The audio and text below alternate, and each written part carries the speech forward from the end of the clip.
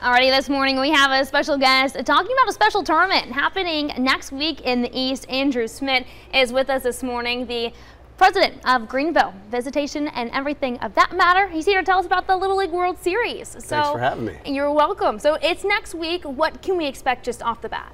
Gosh, well, yeah, it's right around the corner. We've got a couple events coming up that the public can attend. The opening ceremonies and the celebration to introduce the teams will be Saturday night at Town Common from 6 to 8, and the public is absolutely invited to attend that. We've got a quick 30-minute celebration and ceremonies that will just introduce the teams, and then after that at 6:30, all the athletes that are from the different countries from around the United States, we get a chance to just have a lot of fun. We've got kayaking, we've got photo booths, we've got friendship bracelets, we have dunking booths, but the public can attend that as well, and their children, if families want to come out, their kids can also participate in those types of things as well. All right, so lots of action from the start, and this year is a very special year for a few reasons. One being our Pitt County League 12U girls are hosting, and it's the 50th anniversary of the Little League Softball World Series tournament. So can you just tell me how excited you are about that? Yeah, 50th anniversary is a big deal. We'll have a lot of different sponsors activated throughout the week. So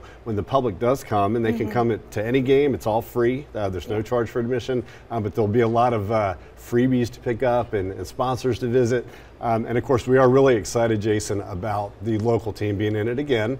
I would say that if you were coming out to support the local team, and they actually start their first game Sunday at 7. So if you're coming out, please come early because they're going to attract a lot of attention. So come out at least an hour early, make sure that you get a good seat or get some seats in the outfield or even along the grassy areas. But that's going to be big demand games for sure. And Greenville's been hosting this for a few years and is going to continue for the next few years. What does this mean for the local economy? It's our 4th year hosting. We're contracted through 2027, so they're going to be here for a while. We hope they extend that.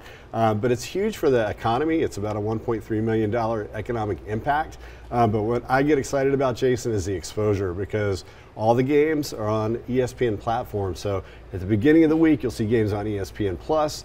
You'll get to the middle of the week and you'll see ESPN News, ESPN2, ESPN, and then the championship game, which is going to be at 3 o'clock on Sunday, the 11th of August, is on ABC. So that's prime time. That's, everybody across Canada, United States, even other places around the world are seeing Greenville. So that's exciting. Oh, no doubt about that. The tournament starts on the 4th, but the opening ceremony and everything's on the 3rd, Saturday. That's right, yes. And then it goes through the 11th. Right. Alrighty, and then Elm Street will be closed. Is there anything that we need to know about the closures off the bat? Yes, thanks for asking that. So if you're coming to the games, you cannot ride down Elm Street. It'll be closed from 10th Street to 14th Street, so you'll have some barricades, so you're not going to be able to get down.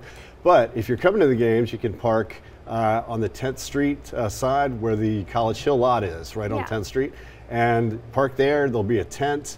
They'll guide you up the walkway to the stadium, or we've got a fleet of golf carts that will pick you up. There you go. And you don't have to walk. We can take you right from the parking lot to the stadium. So easy to get there. All right. Well, thank you, Andrew, for being here with us this morning. Excited for the games. Can't wait to watch. Thank you. All righty. And after this, we're going to tune right back in for some local headlines. So stay with us.